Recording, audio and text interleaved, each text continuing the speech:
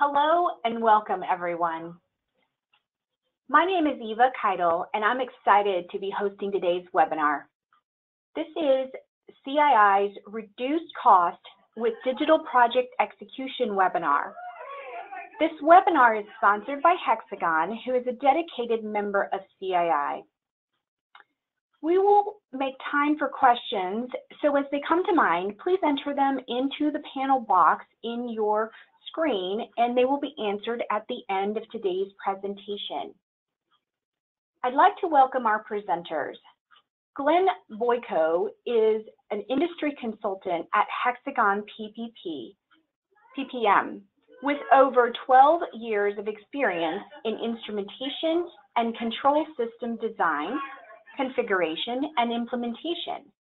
Glenn has a deep understanding of the complexities of capital projects and how to guide organizations through the journey of change. Also, David Toohey is with Kentech Global Services Line Director. David leads a team providing completions and commissioning services to some of the largest owner-operators in the energy sector across the globe. Both of the presenters' contact information is available on the screen should you wish to contact them regarding today's discussion or engage them in social media. As a reminder, if you have a question for either of our presenters during the webinar, you may enter your question in the panel on your screen. All submissions are private and will be answered at the end of today's presentation.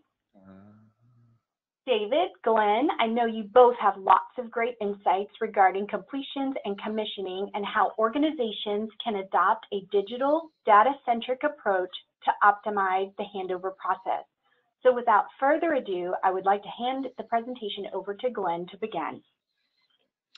Okay, thank you, Eva. We appreciate the opportunity to take the time to come and talk to people about our experience, what we've seen within both the owner-operator and the EPC group.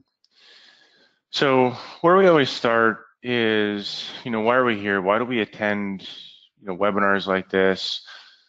And really what it comes down to is most people that are engaged or tied into some type of project delivery are under a lot of pressure to optimize project delivery processes, understand how they can manage both financial, safety risks, all kinds of risks on the project, make sure that they're achieving zero harm throughout the execution phases of it, and then also trying to figure out how we can minimize the waste in our project and how we can adapt and respond to different types of changes on the project. So, there's a lot of different items where there's areas for improvement, but also areas that are required within different corporations and companies to really strive and really be successful at. And so, what do we know about projects? We know that projects are incredibly complex. They have all different types of people interfacing, companies interfacing, and what we see typically on the projects is your opportunity to influence the outcome of the project slowly diminishes as you go through the life cycle of the project. And so when you look at the complexity of them, of being engineered globally, having procurement supplied by hundreds, thousands of vendors, providing different types of data, different types of content, looking at fabrication being dispersed globally, having mod yards, fabrication yards being done all over the world, having them shipped to different construction sites. And then when you get to the construction site, you have thousands of different contractors on site that you have to manage and understand their needs. And then we start looking at completions, commissioning, and all the different interfaces that you're trying to pull together with all these different types of contexts and information coming through. And then what runs across all that is all those different interfaces between all these different groups. And then we're looking at all the different data and system interfaces that are tied into that. So it's an incredibly different, incredibly complex process that, what we see typically from completions, commissioning is engagement at the construction phase of the project, where we have a very low opportunity to influence the outcome. And so really what the focus of this presentation from both myself and David is what can you do at the front or the feed stage of the project to really improve the outcomes of the project. So really the basis of this is what we know is the complexity really typically cannot be reduced. It's because of the way we're trying to drive cost on and schedule on projects. It's very tough to reduce the complexity. But really, with a lot of more front end planning, there's a lot of complication that can be reduced. Now, removing the complication, when we go in and talk to different people about, what is your work process, what do you do, and because a lot of it is tied into paper-based processes, if you want to do a spaghetti diagram of how things worked and how they move things around a project, it's very complicated. And so we really like to start from a very simplistic perspective of, okay, well, what do we do for completions? It's quite simple.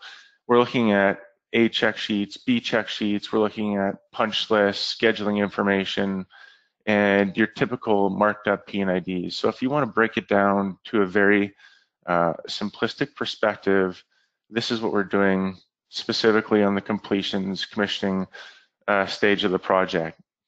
Now, what's really interesting about this is the engineering data that completions, commissionings group need to do their scope of work. And so when you start looking at the amount of data that they need for engineering, both tag data, design data, and then also the documentation, you can start to see that there's a lot of other different items that we can do to that leverage that same data. So when we start looking at what are the parallel work processes that are utilizing that same engineering data.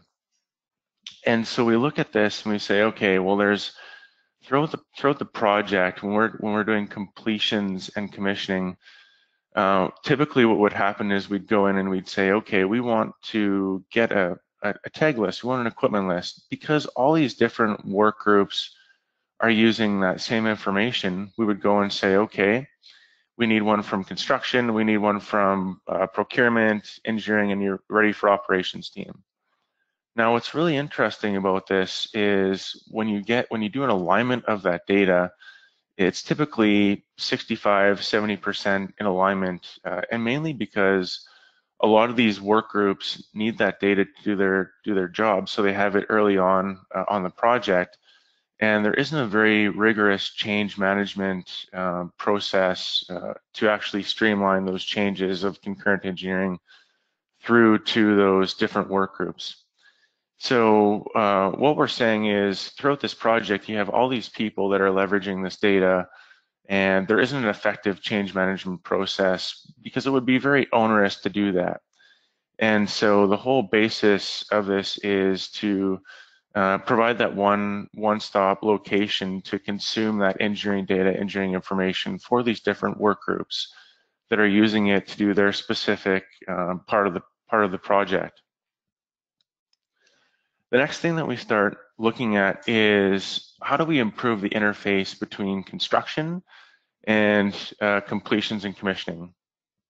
And so we look at what AWP does and how they build the engineering work packages, how they define and build the path of construction, and then how they go through and define the procurement constraints. It's a really great activity for planning, but not really a great specific functionality for execution, which is really what we lean on for completions and commissioning, where we start tying all of the system interfaces into the installation work packages so that we can start driving what the requirements are from a schedule perspective back into construction and start looking at how we can start taking over custody of those systems a lot earlier. So What we're really trying to do is use completions and commissioning group to work more collaboratively with the construction group to provide more direction within the field execution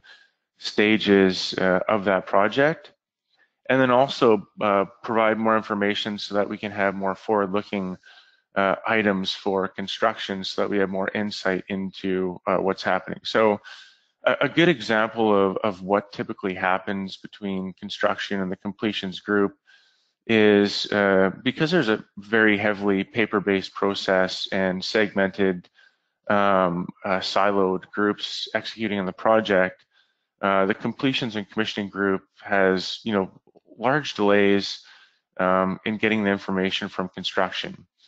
And the time frame to assemble the paper-based binders and package it up and get it to the group, on some projects we see anywhere from a week to 3 to 4 weeks to get that information in. So, what currently happens is either it delays progress or people are starting their work and doing it without the proper documentation in an unsafe manner. So, the whole mechanism behind improving the interface between construction and the completions and commissioning group is really to use the IWP packages as a tie point to interlink the groups in more of a digital enterprise fashion. Now, the next thing that we start looking at to really improve or remove the complication is the connected worker. What type of data, documentation are we flowing through to fabrication, construction, all those different groups to get more value out of the people while they're at the piece of equipment in the field? And so what's interesting is there's so much valuable digital data that can be embedded into the model, into the different design tools. And so by going through this process with people early on, really defines, what they're looking to embed into the engineering data so that it flows through into the different types of user groups or work groups that need to do their job and need this information as they go through the execution phase of the project. The other part of that is as they're going through different gates or different phases of the project, they can be continuously validating the engineering information and then providing a feedback loop into that group. So when you're looking at this, the feedback loop can start a lot earlier in the fabrication stage. For example, even OEM manufacturer model numbers that can be fed back in so that somebody who is using this same information, say the ready for operations group, if the manufacturer model number changes, that impacts, potentially what they're doing for maintenance planning, what they're doing for procurement for spares. So there's a lot of different ways where you can get more efficiency out of the people that are in the field going through that digital execution part of it. And then the other part that's really cool about the digital execution part of it as well is then we can start building a lot of structure, work breakdown structure against where these activities are being done. So then when we start looking at roll-up reports, how we want to do certificates, how we want to transfer custody, how we want to gate through the project, all of this has already been established very early on in the project as to where all these activities are happening, what the different companies, work groups, how they're going to be participating, the type of information that the vendors are going to be providing. And all this gets tied into the digital content that becomes part of the execution strategy for the project. So the connected workers is a big thing for a lot of people. And it provides a lot of efficiency throughout the execution phase, specifically on administration, and then also from removing that paper-based process and the storage of that. And I'll kind of get into that a little bit later on. The next thing that we start looking at is how do we build a collaboration structure for all these different types of companies, participants that need to access that information. So what's really important is the problem with a lot of projects today is everything is so segmented and segregated. So when we look at the hundreds of contractors, all the vendors, all the people that participate, they come with their own tools, both from, a physical perspective of hammers and wrenches, but also from a digital perspective of their own software and things that they use to manage it. And really, that's the basis of a lot of the problems with turnover, handover, compilation is when you look at all that content and the data, it becomes a real struggle to combine it all because it's not all apples to apples. And so really what you're looking at the very early onset of the feed structure is, what are the different types of companies that are going to participate? How do we need to segregate their data? Because what the problem is that you're going to come up against is when you pitch this idea to different companies of either a JV or an owner operator providing the application for all different companies, it really comes down to, well, we don't want our data in your proprietary system. We want to be able to ensure that everything that we're providing is proprietary and nobody else has access to it but the owner who is purchasing our services. And so you really need to understand how you're going to segregate that data, how you're going to keep it separate, but then also have the ability to roll it up for your own internal purposes. And so really you need to look through that structure and define those instances and have different levels of projects within that. So the last few segments of my part of the presentation is really the context of what is in that instance that is shared across those individual projects. And so what happens is within that instance, you should be looking at how you can set up a standard framework of how you want to execute different types of projects. And the reason that the instances have different work breakdown structures, different requirements, different standards is because it's really hard to get procurement and the T's and C's of projects in complete alignment. So you need to be able to have the flexibility to have different levels of configuration for how you're going to execute. Ideally, you wouldn't have to do that, but in a typical real world scenario, what we find is it's really tough to get good alignment with procurement, how they issue contracts, to make sure that they're all in good structure. And I think we're on our way to doing that. But really what the whole premise behind this is you need the flexibility to adapt and have different types of frameworks for your projects and different participants based on that. So really what this instance framework does is gives you the flexibility to have a different work breakdown structure, to have different requirements against that, and different types of transfer of care, custody, control, certificate standards, and turnover handover standards, and also your information management standards and requirements. We talk about tag naming nomenclature, document naming nomenclature, because they're not always the same. So that gets into that standard framework. Now, the real benefits of doing that is now we have the ability to expedite how we're going to plan and develop the project. It's a single repository for the data structure for the project as well. And then we can start standardizing some of that reporting against all those project participants in that instance. And the real benefit to that is you're measuring everyone by the same stick. So when you want to identify really who the bad actors are or where the problem areas are on the project at the early stages, you can start seeing where issues are with different levels of contractors and different participants within this ecosystem. And then also with the reporting is that it gives you the ability to do a roll-up report across all those individual participants on the project as well. And then because you're going through and you're building in all of the standard alignment with tag naming nomenclatures, essentially once you build up that framework and that structure, once we get in the equipment lists, it'll bulk build what your requirements are for that project. And the last couple of things are the ITP process. Now, when you talk about the ITP process in a project, it seems extremely wasteful in the sense that it gets done over and over and over again for different levels of projects. And when you talk to different types of people, sometimes they'll push back and say, well, we don't want to take on liability by defining what the requirements are at an equipment level for different contractors that are going to be participating on the project.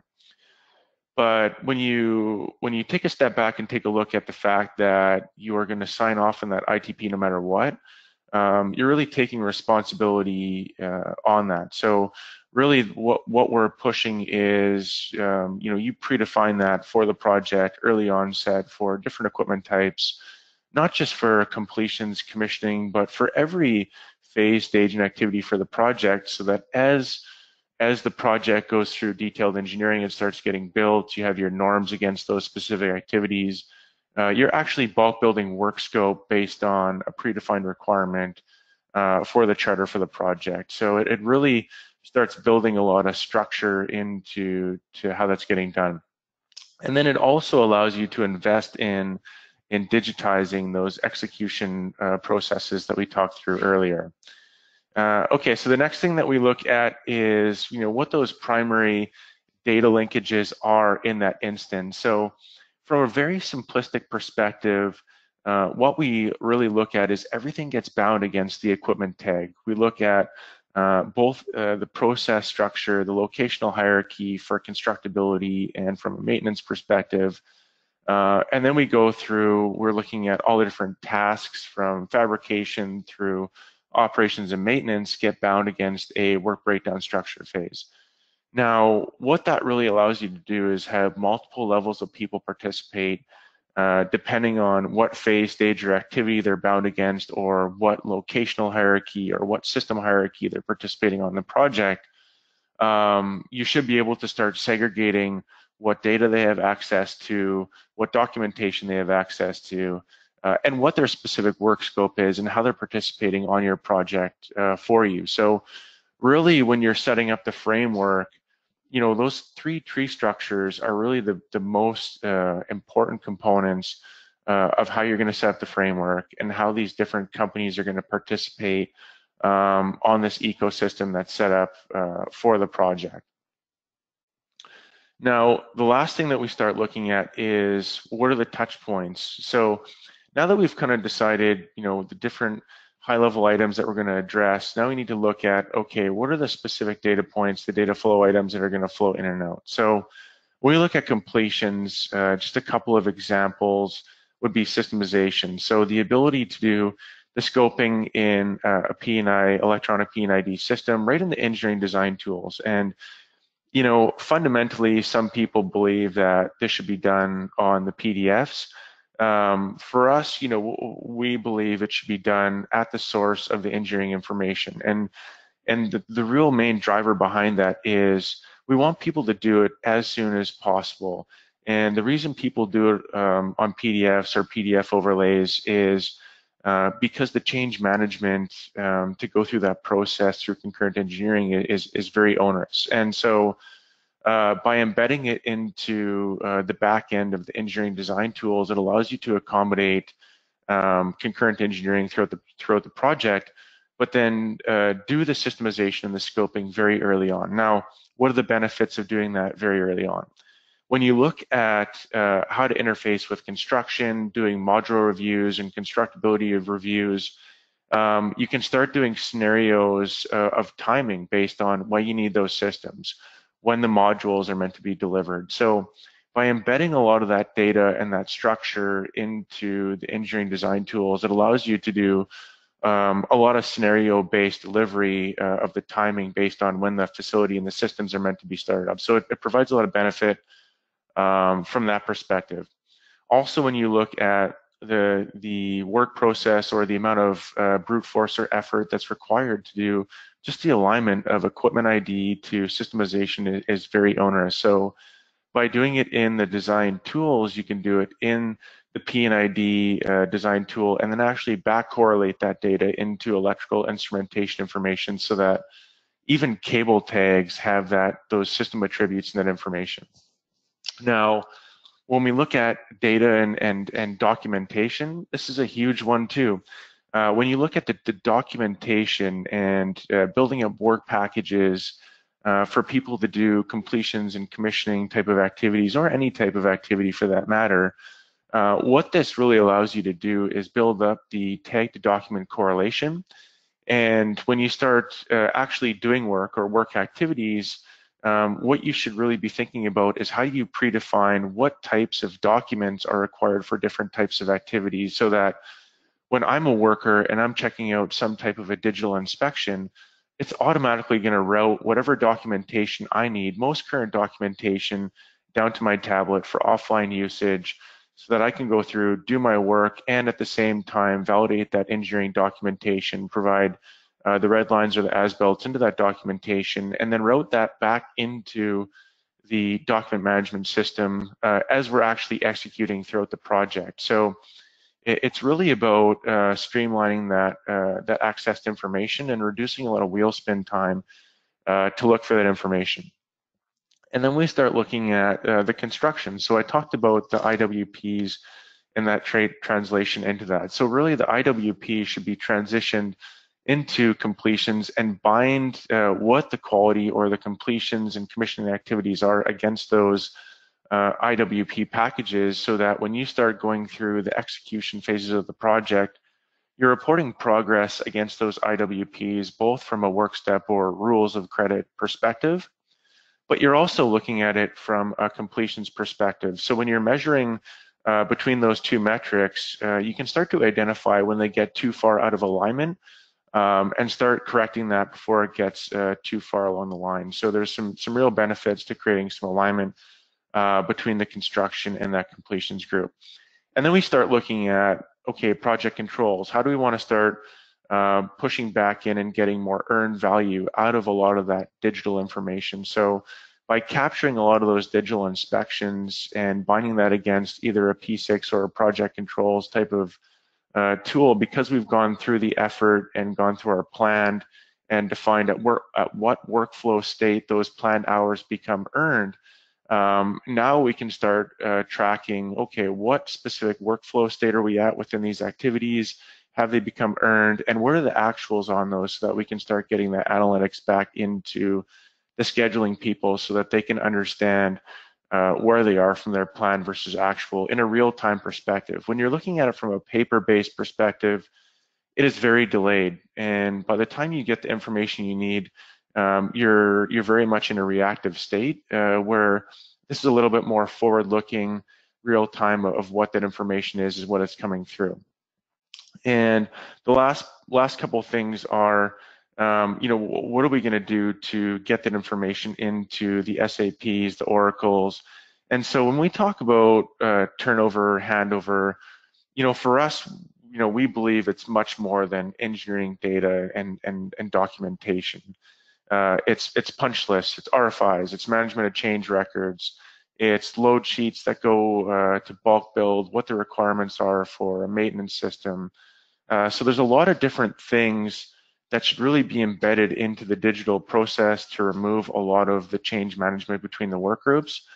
And then what it really allows you to do is, when you get to different gate reviews of the project, and say you need to change or adapt on the fly for different systems or subsystems or different work breakdown structures, it allows you to be a lot more flexible, change the boundaries around the sandbox of what the content really is that you're going to be turning over based on the changing circumstances for the project, and all that relational data comes together on the back end. So when you talk about turnover, handover, it's really just configuring what data you want and defining that sandbox around that data. Now, one last thing is also the vendor data. Now, the really important thing about the early implementation here is building up a standard load sheet that vendors provide to you to consume that data.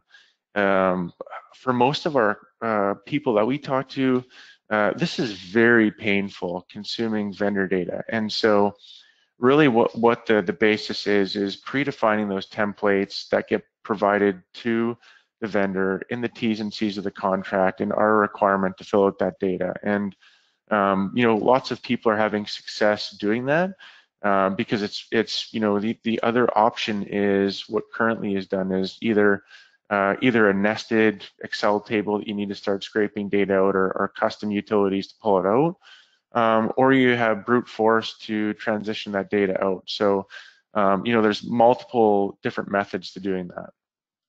Now, building the business case. So when we look at digital perspective, typically we see a 45 to 50% savings on resources and time, reduction in paper printing, paper maintenance. So we also had someone come to us and say, one of the construction trailers, they had so much paper, they actually had to go in and reinforce the floor to actually withhold all the weight of all the paper that was being done. So it's kind of an interesting comment, but just another problem that comes up with it. Now, the other thing is the storage space and the record keeping, and then we get into the reduction of human error when we're talking about digital execution. Now, a really good example of this is, someone came to us and said we were doing flange torquing, and we had a translation error of the actual bolt size in the form, and they picked the wrong torque based on the bolt size that was translated to the form. And so as a result, they had 300 leaky flanges on the project that it took them a while to figure out because all the paperwork was done. But really what it came down to it was human error in translation of data. Now, so here's kind of a good example of what we've seen. Fabrication, where this project, they actually went from a manual perspective and they transitioned into digital, and it wasn't really because they wanted to save time on the resources. It was because the issue they were having was they were getting work that was done in fabrication yard overseas. When it got shipped to site, it wasn't really what they had expected, and so they had a significant amount of unplanned work on site. So what they did was, midstream through the project, they actually implemented the fabrication and all the construction people executing digitally. And so they had more insight into what was going to get delivered on the construction sites, and had the ability to plan for it if there was going to be additional work that needed to be required. So that was really the main driver. But this was kind of the outcome that they saw transitioning from paper to digital. Now, on the specific project, also because they had done that, they saw a 98% reduction in time to actually build up those compilation packages. So it's not just the handover pack at the end of the project. It's really every custody transfer, gate review that you're going through and reviewing the information. It's all done digitally. So you can take a snapshot of what the data looks like at that point in time, but for all intents and purposes, it stays live. Now, another good example, specifically on the quality perspective, is when you look at a project and what the root cause of all the shutdowns are, post project. A lot of it comes down to the design phase. So there's a lot of things that we understand that need to get changed. Now, what we're focusing on is how can access to the information, access to fabrication, and close that loop to engineering, reduce some of this design early on, so those changes can be made early on. And the next part of that is the poor execution practices within the QA. So this is something that we feel is easily resolved through more rigor, process, and digital part of that execution. Now, I just want to run through this a little bit quicker so I can get David on, but the last few things is you can understand the true status. So you get a real idea of what's happening on the project in real time. And that provides a lot of leading indicators to make some informed decisions early on. Now, this sounds really bad, but it's kind of a real life scenario of whoever has the best data, in some type of a dispute, will win. And so really we're trying to provide the most granular information. So when you get into that type of scenario, you have the ability to provide that and get that feedback. And the last item is the progressive inspection is really about creating a more collaborative environment between construction and removing any type of noise that there is of any type of project and things that are withholding the status of that. Okay, the last thing that I wanted to touch on before I get into pass this over to David is the reporting. So you want to be able to report across a portfolio of the project. So the nice thing about collecting and defining what those data points are is when you get to the reporting structure of it, it's very easy to start building up BI dashboards to the different types of reporting and provide that good, rich information that you need to make informed decisions and pass it on to your management so they can pass it on to shareholders on what the real status of your project is and potentially how they need to address that with shareholders early on so they can, prevent any type of problems with that. Okay, so how do we get there? Really, this is what we're seeing: the scope growth within pre-commissioning, commissioning. What we're really talking about is the early upfront investment that really creates a lot of certainty on the project. So I'll pass it on to David, who is really going to describe to you in a little bit more detail, what that early upfront investment is from a completions and commissioning perspective.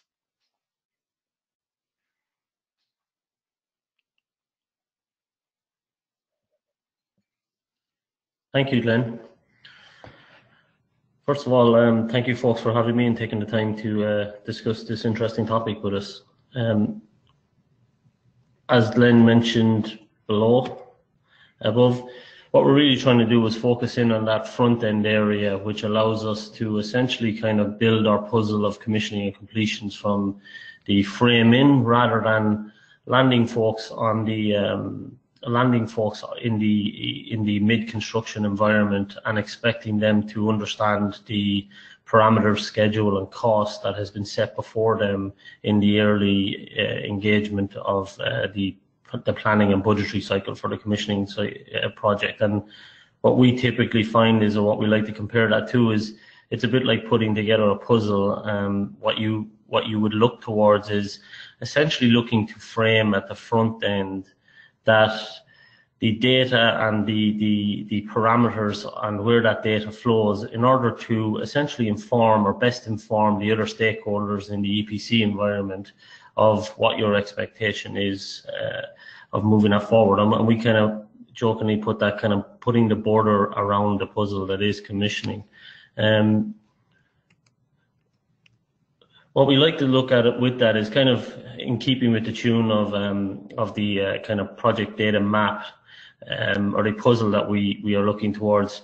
We essentially have 6 key areas that frames the commissioning execution environment that we look to seek with our clients a small upfront investment in order to frame that puzzle. And them 6 key areas, which I'm going to go into some in detail with you folks on, is the project management data plan, some interface management deliverables and how they flow that through. Glenn talked a lot about the kind of work breakdown structure. I'll kind of touch on the EPC plus C integrated schedule. And also I think the complexity of change management control, how you actually look to set that up for success in terms of what ends up in the commissioning work pack environment. And some of the procedural and processes for that need to be commenced but not delivered in the early part of the puzzle. And then the organizational development plan, and that's a small area, but it's one that's worth noting in terms of the actions and the deliverables that is expected from your commissioning management team in the early environment. So for the project data management plan, as we work towards setting up the project for success, at the very early outset, we look to define what data is of value to commissioning and how we can essentially inform the other stakeholders of what the parameters are, that data that we require, and how can we best inform them of how we feel or what we feel needs to be delivered into the commissioning environment. Each EPC and vendor and also the main automation contractor have different ideas of what commissioning requires. And the idea is that commissioning doesn't take a back step or a back seat in understand and hoping that data comes from that environment, but rather takes a front row seat in ensuring that you can inform those people of what that data looks like. So defining what data is required. Then we look at our transition. So how and when that transfer of data is supposed to take place. So for us, I'll go through on one of our other slides, you have a kind of AI-enabled tool that can actually pull data from these design environments or these EPC environments and look to essentially set the parameters with the EPC or the vendors about how we would look to transition that data environment over into ultimately what is the central systems completions database, which essentially is the holder of the commissioning work packs, which our teams in the field eventually hold when they're sitting at the or when they're standing at the work face. And what you want to do is make sure that that transition has been sufficiently managed, that they have all the data sitting in the central completions database in order to execute as efficiently as possible and mitigate the risks of poor data transition. Then our validate stage is essentially, as you're transitioning that data over, how does that data look in terms of the requirements that you've set in the definition stage? And there's some really good analytics tools out there now that we've been successful in defining, where once that data comes across or is transitioned across, you can quite quickly do audit reporting by setting up the business rules that applies to that data, and quite quickly finding out what data is meeting the integrity of the requirements that you set out at the define stage. And the idea of this is that you don't wait until construction is complete to turn to the EPC environment and say, hey, you folks haven't given us this, or this data is incorrect. You're informing them as the design is happening that, you know what, folks, we're seeing some data here that the integrity might not assist us that well at the coal face, and we probably need you folks to have a look at it. And it's essentially taking a more proactive approach to the quality of data that we're seeing transfer across. And then monitor. So tracking the changes, this does feed into change management that I mentioned earlier. However, the monitor really looks at what milestones do we want to set against that data in order to better assist the EPC partners in the project in moving that data into our environment. So do we set up either select milestones per silo? Do we offer float that we think might be available when engineering design? They are designing by systems, and then we move to this a bulk construction and then systems construction phase. And sometimes that engineering of systems might allow you some float in order for engineering to be able to essentially monitor themselves and how they're collecting the data from the package vendors or the automation contractor. And you might be able to afford them that opportunity to gather that data, and have it essentially in better quality if your milestones for population of your database was actually set up. And it's essentially just looking to monitor the milestones of that.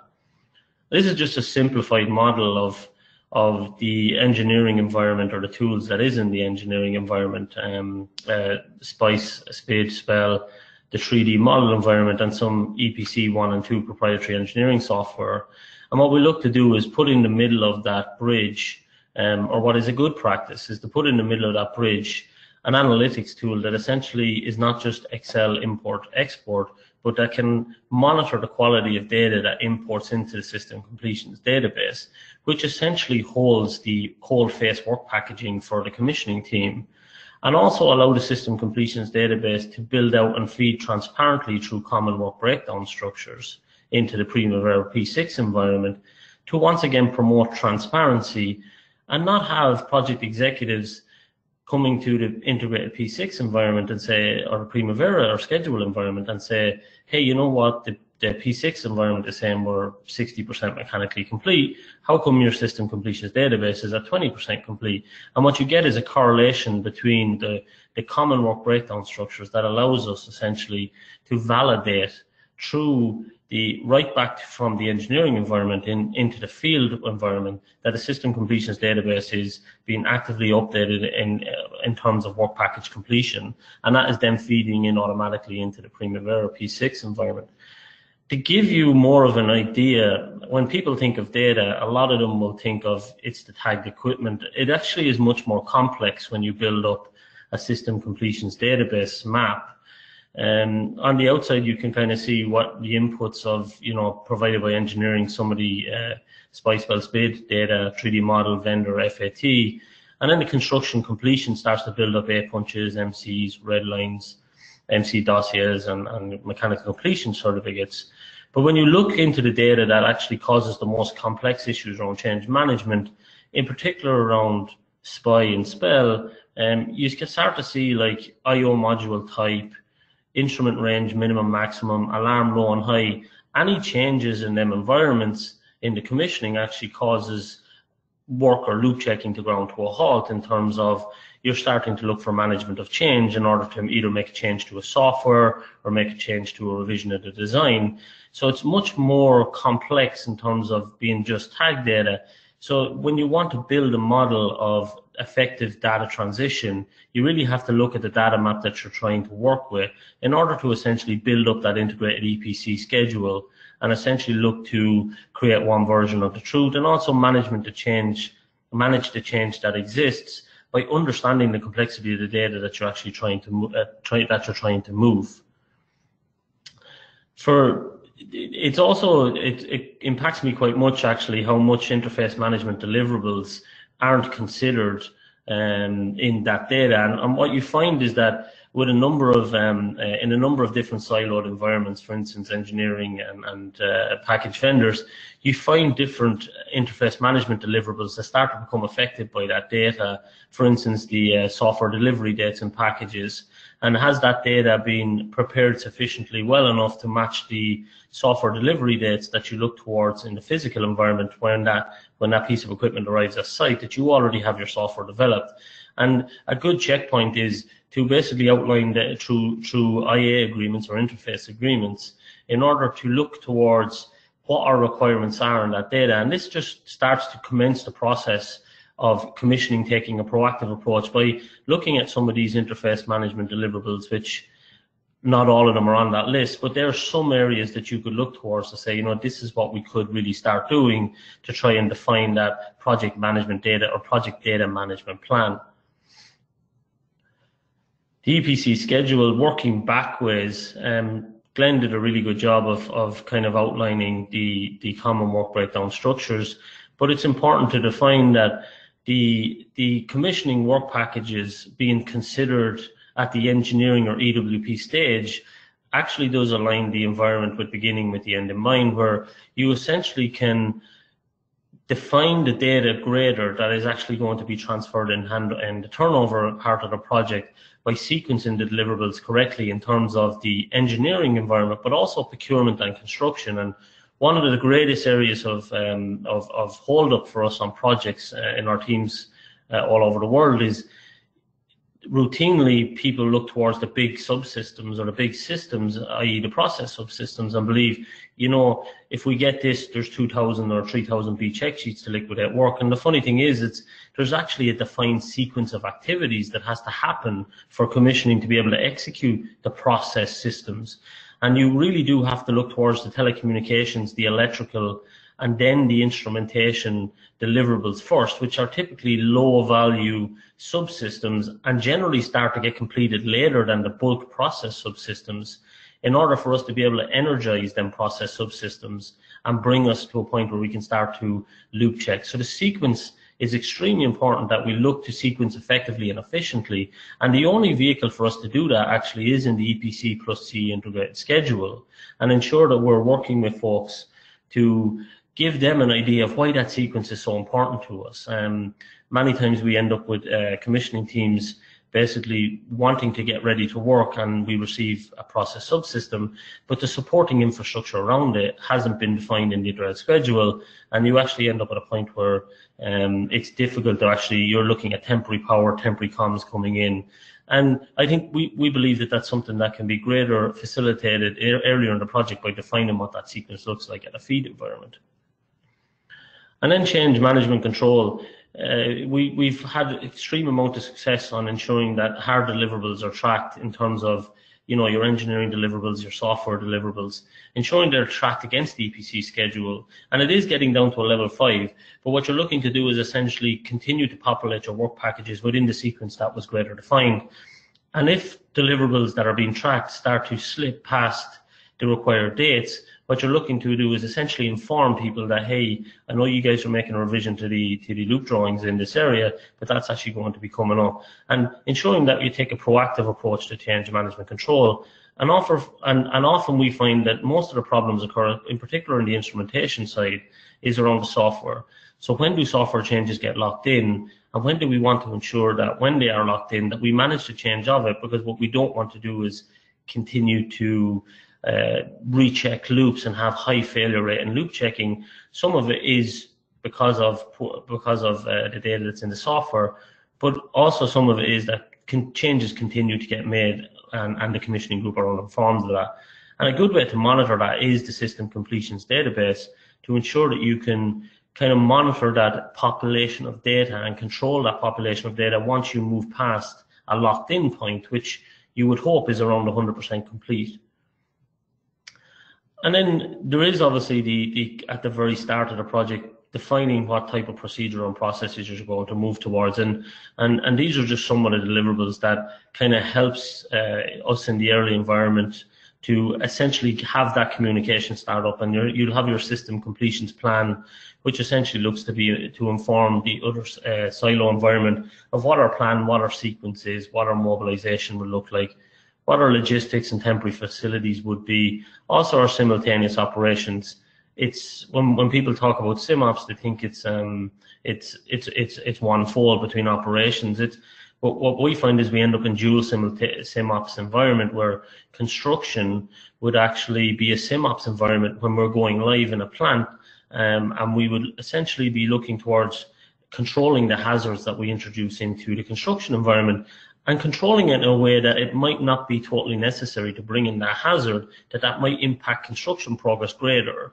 And by sequencing the schedule and making sure that, you know, that SimOps plan, actually bringing a boiler on live to bring steam, might sound like a great idea, but if it grinds your construction progress to a halt because you're now in an active environment, you might be able to plan around that more effectively as commissioning, and look towards essentially allowing float that might exist already to keep going, and allow construction to clear up or remove themselves at the area, so you avoid that SimOps environment. But also then plan the SimOps that could take place with construction to commissioning, and also commissioning to operations. And then we obviously spares and RACI, making sure that everyone's aware of what their deliverables is and how they move forward in terms of preservation, spares, who's responsible and what dates are required for that. And then the last point, it's quite a simple one. Too many times we look now at commissioning, and when commissioning teams come, we meet with our clients, and our teams would essentially be put in, these are the commissioning guys, they're there to plan commissioning. I think we need to make a more transformational role in commissioning, that when we walk into an EPC environment, that we're there to enable success of the engineering, procurement, construction, to bring essentially the project to a point where commissioning are successful. The project is successful, and so is commissioning. And because of what we're introducing here and some of the data delivery mindsets we're looking to do, there's transitional roles and responsibilities. A role or responsibility of commissioning sitting in an EPC environment, or a position sitting in an EPC environment, actually sits differently to the responsibilities that are in the execution environment. So ensuring that you capture up front, or defining as an owner or even an EPC, for instance, for the I&C specialist, that they understand that their role is to greater involve themselves in that project data management plan, and essentially look to affect how them transition. And the rest, I say, essentially is the easy part, which I don't know if is true, which is essentially the execution environment.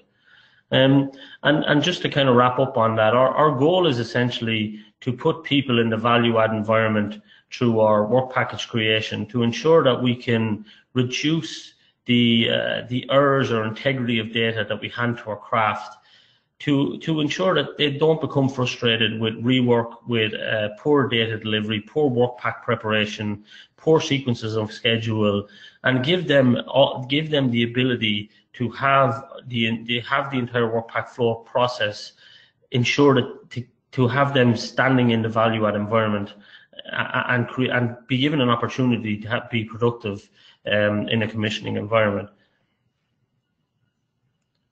So that's it from my end. I know we're going to go to a question and answer session. Great job, guys. This was a really good presentation.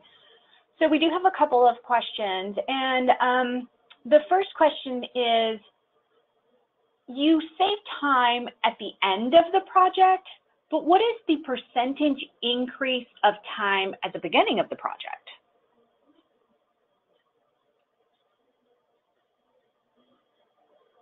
Well, I can take, do you want me to take that, Glenn? Yeah, you're probably more appropriate to answer that. Yeah, it's funny. What we're looking at, if we kind of dissect that, what you're essentially looking at is, if you look at the overall commissioning management budget as opposed to the directs budget or indirects budget, you're looking at essentially an upfront investment of 3, 4, 5% of the management budget to come earlier into the feed environment and carry through into the engineering. And a lot of people, it's a question that's asked a lot, and it is a great question that, you know, does that mean I'm going to have 30 or 40 commissioning people in my office? And fundamentally, that is not the case. What you would be looking at is system completions database person, which would handle the systems and data transition, and some discipline leads that would monitor that and ensure that it's meeting the requirements that we would set up, and also your planner schedule. So it's a small number of 4 to 5, 6 people that commence that activity, and then it becomes about scalability. How big is that project? Does it become a multi-EPC environment, and do you have to actually transition across the globe? I've worked on projects where, you know, it's been one EPC, but I've also worked on projects where you have 4 to 5 EPCs, and that scale gets bigger because you're in different environments. Excellent.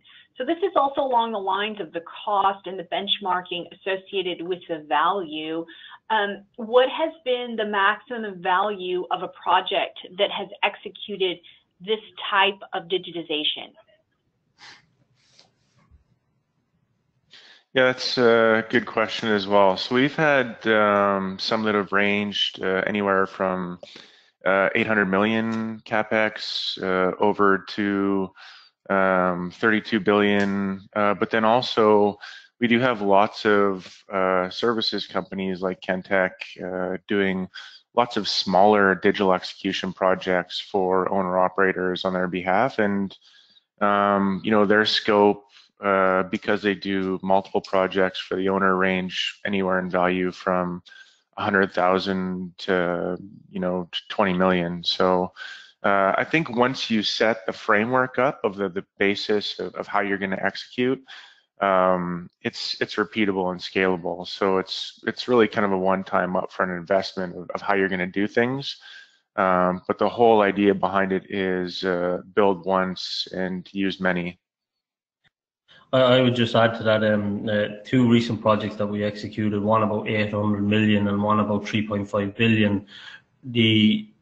The owner really committed to this digital execution concept and realized the benefit in their productivity in the field. I would say there was an increase of 0.4%, but they're the types of scale that we're starting to move towards. And obviously, Glenn mentioned some of his stuff in terms of major project environment that would more borderline on the giga side. Okay, so this type of not only cost savings, but efficiency has been implemented in live projects that you all have been part of. Yeah, absolutely. Okay. Yes. Is there any that you could share that wouldn't be, you know, in that confidential thing that maybe we would know about? From my perspective, okay. I'm pretty sure I'm infringing on some sort of NDA there. But don't say anything. We're okay. Yeah. I was just curious because, you know, sometimes people like want to know, is it real? And so we know it is. Another question is the project data management plan, in which phases of the project should be started. So when would this best be implemented?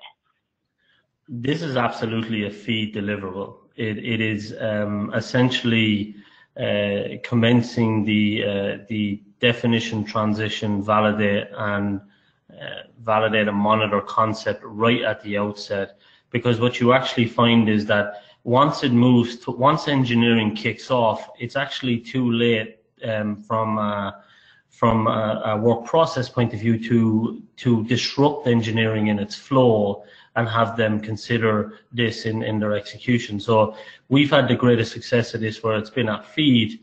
We have been able to come in, you know, midway through engineering and get some form of it in, but I found that it was while we got to where we needed to be, it did become a slight disruptor, and if you can program that type of philosophy into the feed environment, it helps everyone understand before they kick off that is the ideal scenario.